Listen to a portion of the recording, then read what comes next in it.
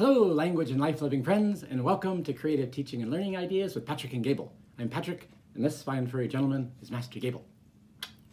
Today's video is a bit different than normal because it's not necessarily about teaching and learning English, but I have an amazing announcement. My favorite American University volleyball team just won the national championships. Yes, the University of Wisconsin-Madison Badgers won their first national championship for volleyball. It just happened Saturday night.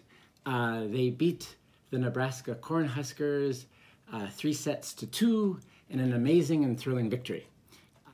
To get there, they had to go through a tournament by playing 5 different teams. And one of those, the last one that they played before they got to the finals, was the Louisville Cardinals, which were undefeated the whole season. So they were 32-0, but Wisconsin knocked them off.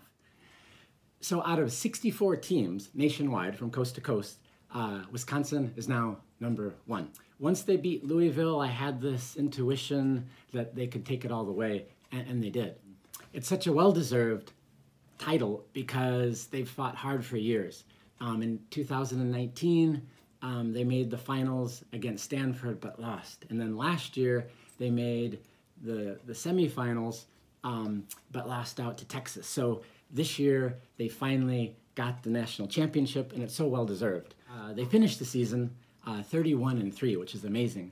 And in that last match against Nebraska, they actually set a championship game record of number of blocks. I think they had 24 blocks in the whole match. I've always been a Badger fan, woo! But this group of girls is unique. Their intuition, how they play the game, their moxie, it was unique beyond question. This group of girls, Dana, Sydney, Lauren, Daniel, Georgia, Grace, Anna, Yulia, Jade, Devin, Izzy, Jocelyn, are just amazing. And of course, Liz and the gang, the backups, and the coaching staff is all amazing.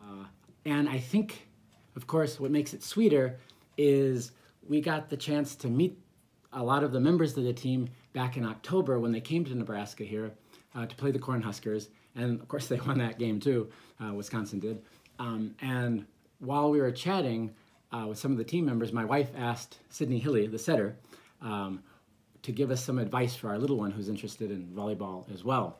And she said what, in my mind, was the best advice ever, which was just have fun. It's all about having fun. And that advice came from a 3-time All-American, the #1 setter in the country. So I want to shout out again to a wonderful congratulations, UW-Badgers. It's truly amazing what you've done. A huge hug from us, the Randolph family. You deserve this.